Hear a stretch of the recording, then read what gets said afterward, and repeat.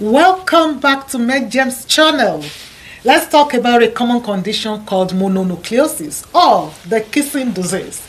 So what would you learn? You would understand the causes and symptoms of mono. You will learn how mono is diagnosed and treated. You will discover ways to prevent getting mono. And why does this matter? You could ask.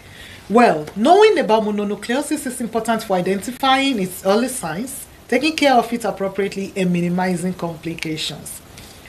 Now, mono is a contagious virus disease that is also called kissing disease, and it's caused by a virus called Epstein-Barr virus.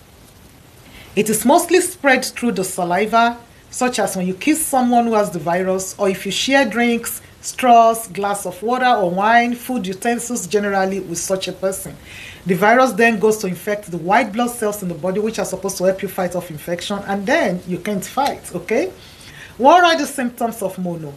The symptoms include feeling very tired and run down, high body temperature, sore throat, feeling unwell, extreme tiredness or exhaustion, swelling of the spleen also, skin rashes, swollen neck, lymph nodes, yellowing skin known as jaundice, joint pain, being cold, and on rare occasions, infected individuals may experience spleen rupture or difficulty breathing due to their airway closing down.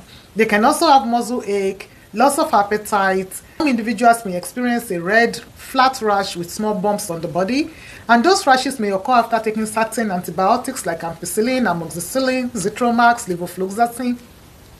And these are one of the reasons why people should not write their own prescriptions. Some antibiotics can make this condition worse. So you see a doctor, they may check your throat and lymph nodes for swelling and redness. Additionally, they can examine your abdomen to see or determine whether your spleen is swollen and enlarged. Test for Epstein-Barr virus specific antibody or a monospot by taking blood samples. And either of these two tests can tell your doctor if you have mononucleosis.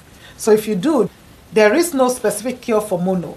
Treatment only focuses on relieving your symptoms and giving your body a chance to fight off the infection. This could mean that you need to get a lot of rest, as much sleep as your body needs, and it might take several days or even weeks. They can give you over-the-counter pain medications to relieve your pain, like paracetamol, ibuprofen, and that will help with the fever and the pain, the sore throat, and general illness that you are feeling. So do not take aspirin for this condition, it will make it worse.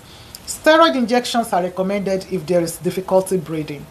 There are other non-medical therapy as well that you can take. So if you have, for example, sore throat, gargling with warm salt water can help. A humid air can help clear off the stuffy nose. You also need to drink lots of water so you don't get dehydrated.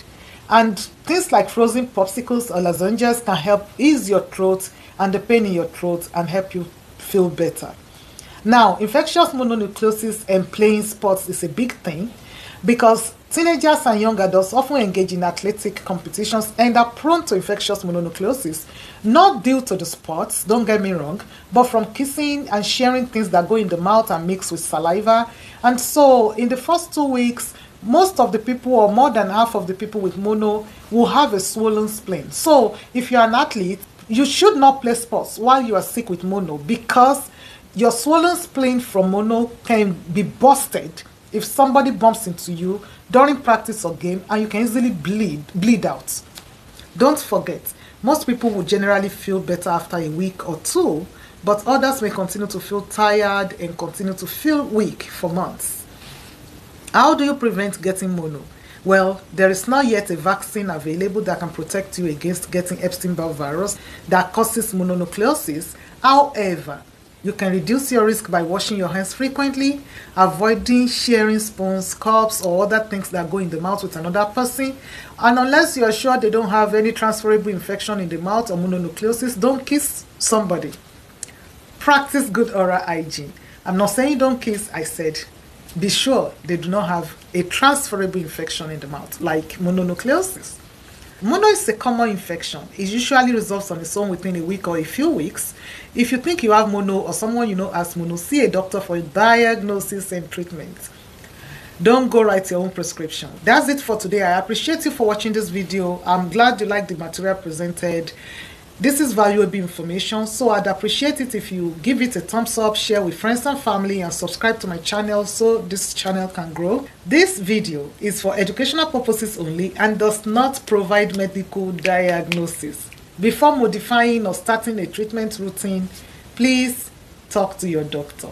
Until next time, it's MedGems Clinic.